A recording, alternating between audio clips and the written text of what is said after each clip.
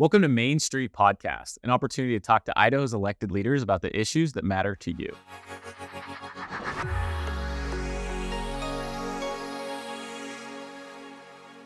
Welcome to the Main Street Podcast. We're here with one of our favorites, Senator Treg Bernt out of District 21, former Meridian City Councilman turned state senator. Senator, how you doing today? I'm doing great. How are you guys? Yeah, we know how busy you are today, so we appreciate you shaving off a little bit of time for us. And I thought it would actually be helpful for our listeners to kick off with a little bit of a day in the life of Treg.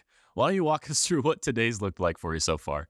Well, just ask my wife. She'll tell you that it's not quite as exciting as we all make it out to be. But before I start, I got to say there's not a better dressed podcaster on the interwebs than Brennan. So you always look fresh, my man. You always look good.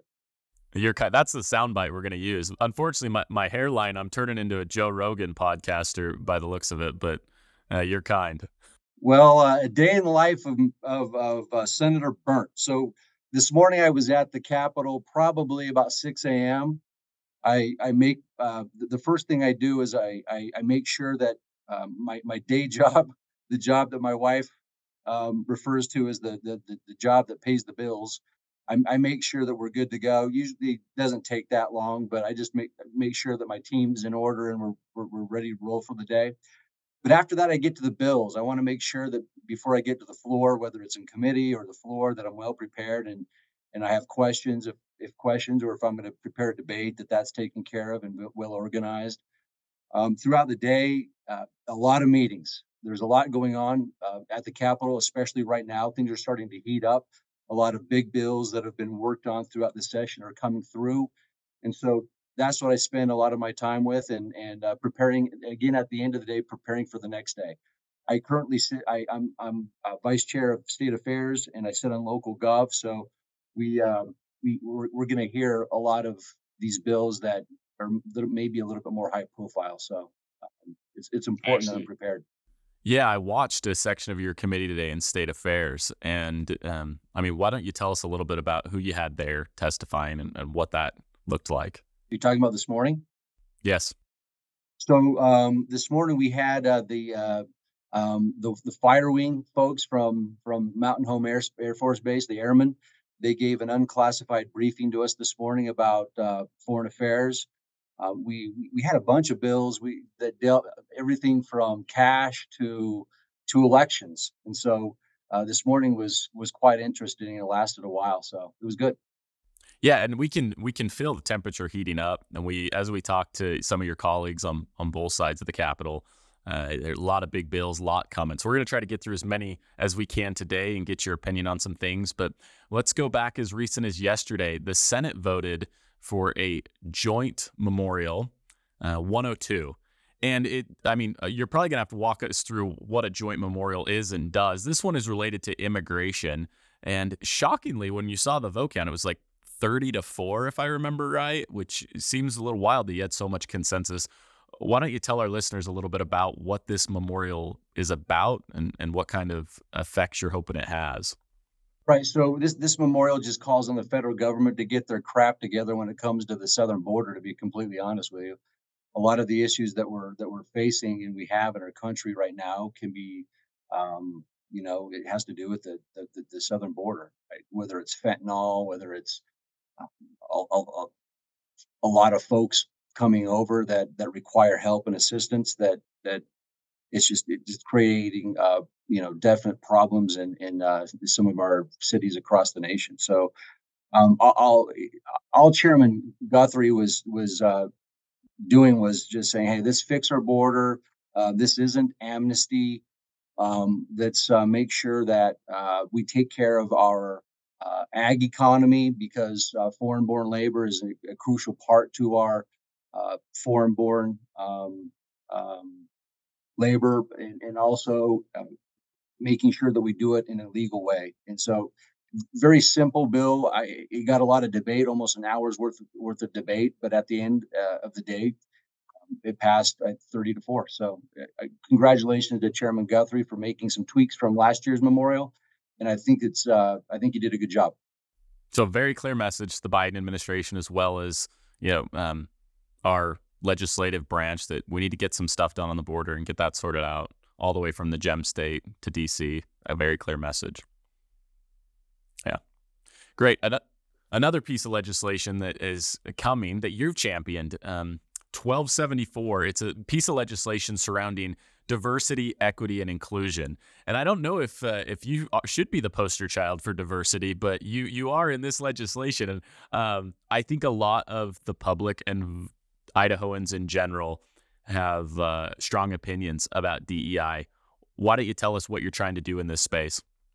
Right. I mean, quite simply, 1274 makes the hiring and admission decisions at any public post-secondary educational institution in our state be made on merit. As we all know, we live in a meritocracy, and we've sort of, in my opinion, strayed a little bit away from that. This brings the conversation back to merit where it needs to be.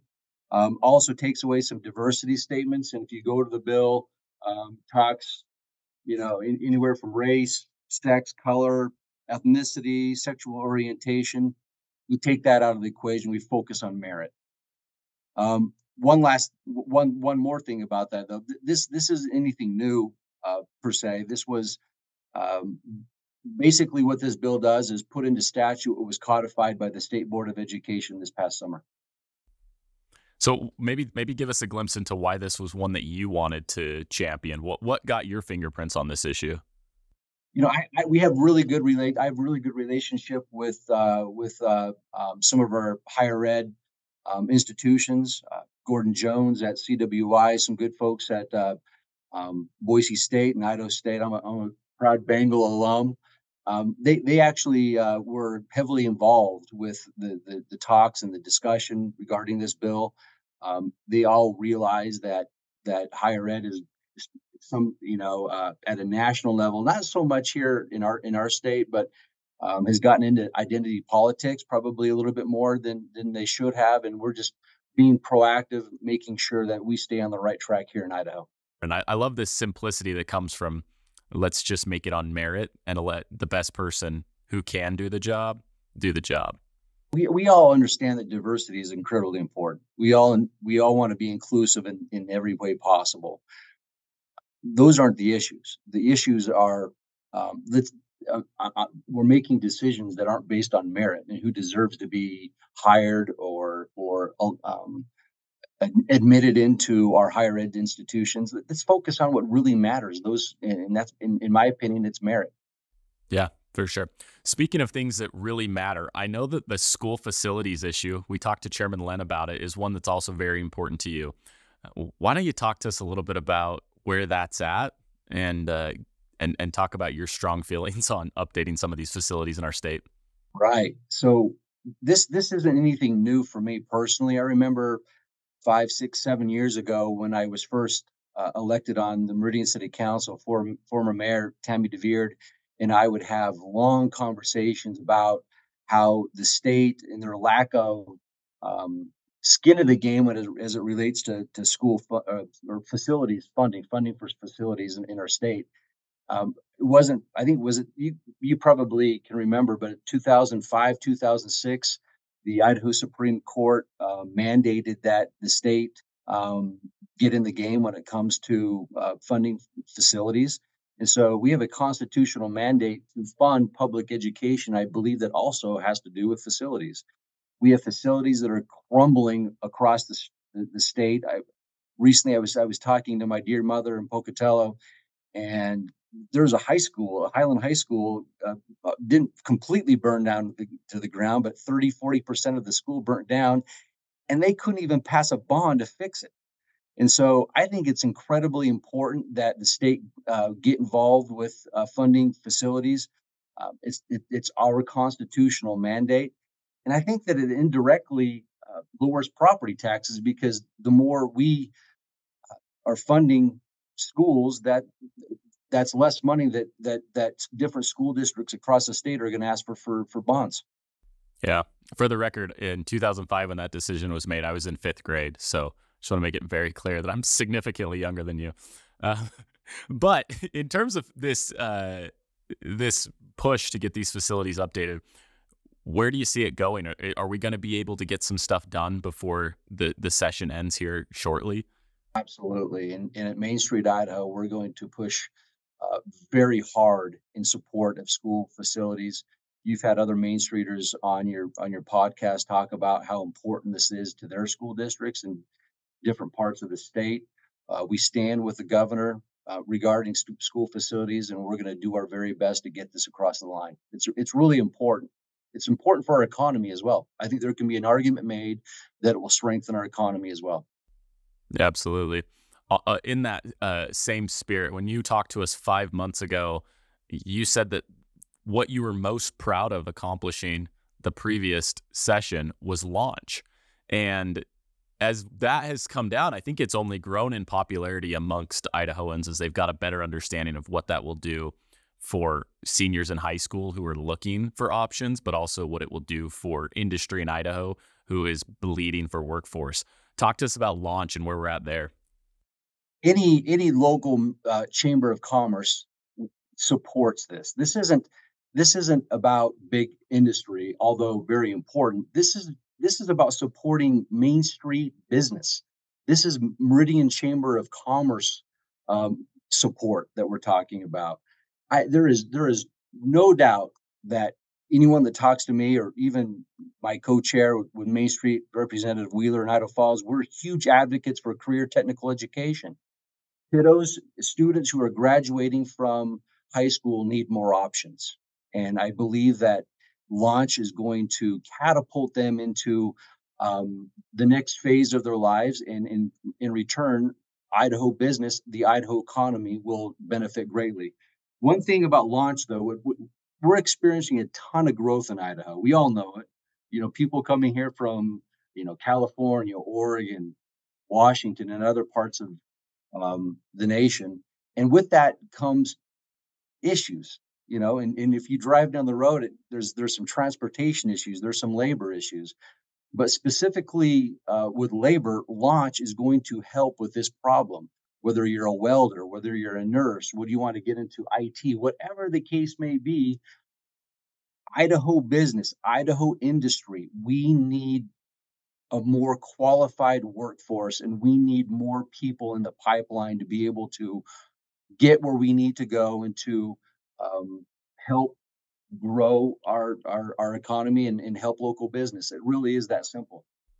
Yeah, Governor Little often says that change is inevitable, but reacting and adapting to it is a choice. And this is Idaho's opportunity to adapt to the choice. But the question is it going to get shortchanged in the appropriation process? Again, I've heard that we're going to be okay, but we have some good people in JFAC that are going to fight, and they're going to advocate, and they're going to make sure that these funds are appropriated. As we stand now, I don't see problems from what I've heard, but it's the Idaho State Legislature, and we all know what's happened with JFAC this year. It's been quite interesting. So, but I'm the glass half full type of a guy, so I'm always hopeful. We love the optimism. So you hinted at the beginning of the temperature heating up, more bills coming, bigger bills coming. I always describe the legislature like respectfully, like a child who's told to clean their room, and they're really good at getting it cleaned 5 minutes before they're asking to go see a friend. So the time's coming for the legislator to ask to go see a friend. What are you seeing coming? Give us the insider baseball on these next few weeks. Hopefully, we're going to see some sane legislation. It's been quite tame in the Senate so far, other than some JFAC issues that we've experienced this session. It's been pretty mellow. A lot of the debate and a lot of the ruckus has happened in the House. Um, we're so I hope that reasonable minds will prevail in legislation, but you're going to see some debates on choice, education choice with refundable tax credits. You're going to see facilities come through. Um, uh, there's going to be a lot of big ones coming through, but it for me, I've never understood why we wait until the very end, a week or two prior to session ending, to tackle some of these issues. if it were me, what I would want to take place is to almost formulate a committee of of trade partners and good folks across the state legislators, folks who can vet good bills and maybe even um, tackle these huge issues prior to session starting. So when we start a session in January, we already know what the bills are. They've been vetted by different partners throughout the state, both in the legislature, in all branches of government, and also partners that can give good advice. And then when we start the session, we already know what those bills are. They've already been vetted, and we can concentrate on getting these big bills through quicker with more debate. I think it would benefit the state in the process a lot better if we were to approach some of these bigger bills that way. Yeah. Some long-term planning and perspective is always helpful. When we talked last, you quoted, you were reading Love Your Enemies by Arthur Brooks, and you quoted the line about when the elephants fight, the grass suffers. I know we're not done with the session yet, but you're an optimistic guy. You've pointed out a lot of things. We didn't even talk about fentanyl yet, the bill to address that. Am I wrong to think that the elephants aren't as fighting as much, or if they're doing it, the grass isn't suffering as much? Well, what's your read on the session so far? I always feel like some of these fringy approach to legislation, they rarely translate. And and and I, in my experience so far, in the 5 whole months that I've been in this building, which isn't a lot, reasonable minds almost always prevail. And my door is always open, and I really appreciate the respect and the dialogue, the respectful dialogue that takes place when folks who may or may not have um, that may or may not be on the same page come together and create and craft reasonable legislation. One example that comes to mind is the library bill. You had Representative Crane that has brought the bill, that brought this library bill last year, and you have Senator Schroeder on our side. They weren't close in how in their ideas regarding the best way and the most effective way to craft library legislation, but they came together, and in the past month they've sat down and they've had respectful dialogue, and they've really came to a great, I wouldn't call it a compromise, but they've done a really good job of doing what's best for libraries and librarians across the state. And I think if we were to use that model of respect, I think that you'd see that a lot more would get done. Yeah, and the process you talk about is, I think, a portion of the answer to my next question, because again, when you were with us last time, you described one of the lenses you use on which you decide good policy and how to vote is whether or not it's an Idaho solution. You said, your voters, the public, have told you that Idahoans want Idaho solutions. And we didn't have time because Representative Wheeler that was with you just talked the whole time. But if we would have had time, we would have asked, what constitutes an Idaho solution versus a California solution or a DC solution? That's really interesting. I was in a local gov committee meeting recently, and there was a gentleman who was testifying, and this bill had to do with, and I don't want to call anyone out. I don't want to get too far into the weeds with this bill, but it had to do with urban animals. And this gentleman was calling in from Colorado, and he was testifying about if we didn't, address some of the things about this bill, that rodeo animals would be at risk, and that rodeos would no longer, be in Idaho. And I was scratching my head, and the first question that came to my mind, and I asked, I'm like, "Have you ever been to Idaho?" And I'm like, and everyone laughed. I didn't mean it to be funny, but that's what we're talking about. This gentleman, you know, thought that rodeos in Idaho were at risk, and that's not an Idaho solution. That's not even an Idaho problem. And just because you have crazy policies in California and Oregon, Washington, maybe even Colorado and other places across the nation doesn't mean that we subscribe to that philosophy and ideology here in the great state of Idaho. We're still 100% country, you know? We're very conservative, and we're one of the most conservative states in the union. And just because it's happening there doesn't mean that it's happening here. And when we concentrate too much on these issues that aren't Idaho solutions, it takes away the focus from what really matters. And we don't and we don't address the real Main Street issues that real Main Street Idahoans want addressed. And so that's my perspective on it. I just think that sometimes we focus too much on issues that aren't quite an emergency right now in our state. Yeah, that's, and I think you've hit it dead on, where families at home, when the property tax bill comes in, or when it's time for their kids to go to a school that's got raw sewage running underneath it, they don't look at that with a pair of glasses of which member of House or Senate leadership supported this, or is this a Republican or a Democrat? They just want solutions. And I love the perspective of, we're going to go in as elected leaders and execute and get stuff done, because that's what we were elected to do. Take the politics out of it, take the R out of it, take the D out of it. Let's just do what's best. Another great example. I have another bill that's has to do with local elections. A couple of years ago, when we passed a bill that said that if you are a city that has more than 100,000 people, you were going to divide up into districts. Well, unbeknownst to those folks who passed that legislation, they also said that if you are in one of those districts and if you run for city council and you run unopposed, you're not going to be on the ballot at all.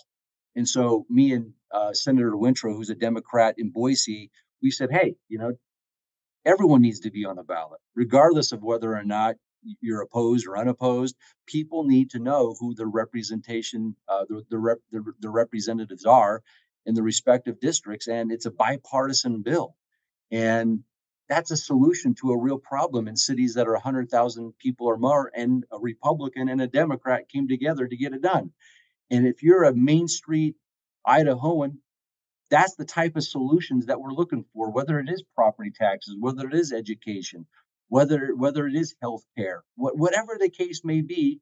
It's the approach that people want. People are so sick and tired of of of a fringy approach to on how we legislate, that they just get disenfranchised with government. They hate it. Yeah, we need to spend a whole episode just talking about disenfranchising voters, and why our voter turnout's so low, and how people have just walked away from the institution. That we can't do it today, but we will. Senator, we're going to do something today, though, that we've never done on the podcast before. You want me to dance? Worse. We're going to take a question from a listener. Now, I got a text this morning from a listener. And are you comfortable answering a question that a listener put in? I hope so. I'm sweating bullets. It was from one Josh Wheeler out of Ammon. He would like to know what your preference is on skiing versus snowboarding. Please. Snowboarding. Give me a break. He knows that. So for the rest of us that were outside of the inside joke, apparently Representative Wheeler and Senator Bernt disagree on skiing versus snowboarding. That's a regular argument in your household, apparently. All kidding aside, I love that guy with my heart. He's the best guy. But going up the mountains and shredding a little pow pow, it's healthy for my soul. It's where I decompress. I say a little prayer at the top, and I hope I get to the bottom. And so far, so good. I was thinking snowboarding was a young man's sport, and you're up there. Listen, they don't. This gray is just camouflage. That's all it is. Senator, we know you've got to run to the Senate floor right now. You're going to go debate. You're going to go vote. And you're going to keep doing the good work you're doing. We hope you know how much we appreciate you taking aside some time for us, and we'd love to have you back after the session's over. I would love to. And Brandon, you do such a great job. This podcast has taken off. It reaches so many people across the state, and it's affecting who we are and what we do in this building. So thank you so much for your good work. Absolutely. Thank you, Senator. Until next time. My pleasure.